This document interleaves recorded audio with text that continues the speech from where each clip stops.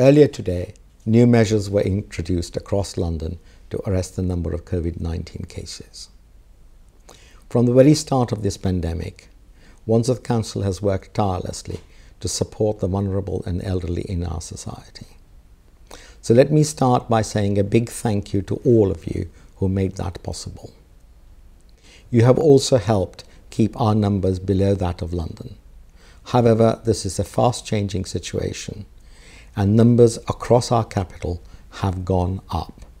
And unfortunately, London has now been placed in under Tier 2 restrictions.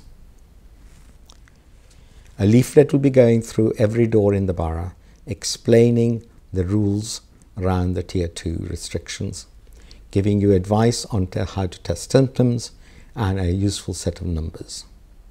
In the meantime, please follow the rules of hands, face and space.